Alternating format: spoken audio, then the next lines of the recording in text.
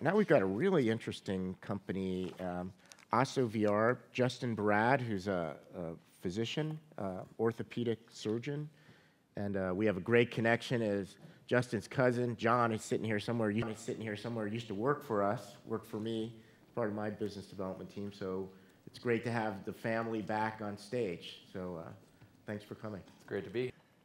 Hi, everyone. My name is Justin Barada. I'm an orthopedic surgeon, as he said, and I'm the CEO and founder of OSSO VR, a simulator for orthopedic surgery. There's a critical issue today in the way as surgery becomes more and more complicated and resident work hours becomes restricted, surgeons are graduating from their training program, sometimes never having performed certain procedures. This is a phenomenon called the training gap. This is especially an issue in orthopedic surgery, where we use very complex devices with hundreds of different components. It's so complicated, in fact, that device companies spend millions of dollars a year on our education.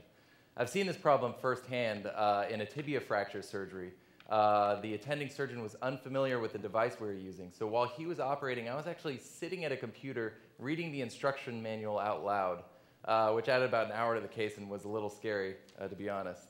The kid was okay, though. It went really well. So what do we do about this? What do we do about the training gap? Well, surgical simulators seem like a great answer. However, they really haven't gotten a lot of traction, and this is because of their cost. They run up to about $250,000, and this is a price most hospitals are not willing to pay. So there's really a great opportunity in the market for a low-cost, high-quality surgical simulator, and that's us, OSSO VR. We're a surgical simulator for orthopedic surgery. We're a software platform. Right now we're using the Rift CV1 for our headset. We have the Oculus touch controllers, which have been fantastic.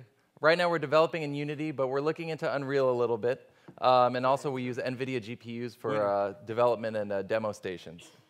So I'm going to show you a quick clip from our demo where we're training the user on how to treat a tibia fracture. We do this with a titanium rod that's malleted into the intramedullary canal.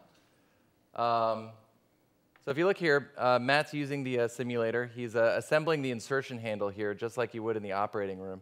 He has to screw in this impaction handle here, and we're designing all these interactions to be very close to real life. So you're going to see here he's actually doing a screwing motion. We're going to jump ahead a little bit. The nail is now assembled. He's going to grab it, stick it into the tibia, and then hammer it firmly into place, just like you would in real life.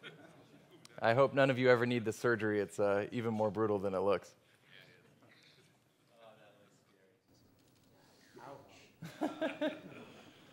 Another feature we're really excited about is that we're able to recreate these complex surgical trays one-to-one in VR so that users can look at each individual component, see where it is in the tray, and see what it does.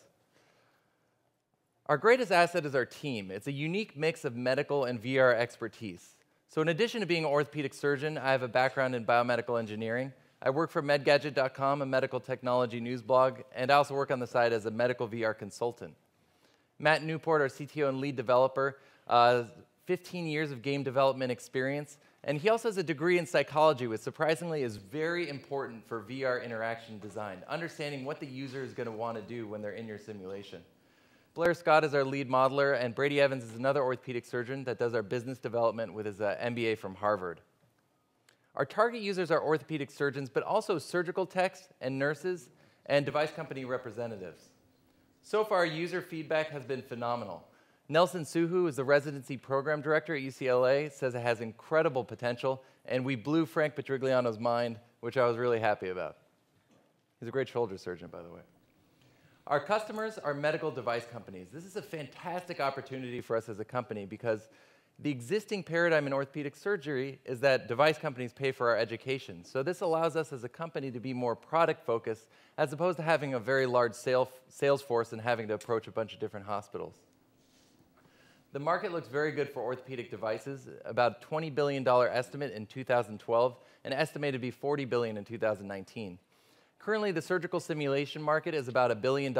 We foresee a lot of growth in this market with a decreased barrier to entry, thanks to all the advances in VR and GPU technology. So where are we now?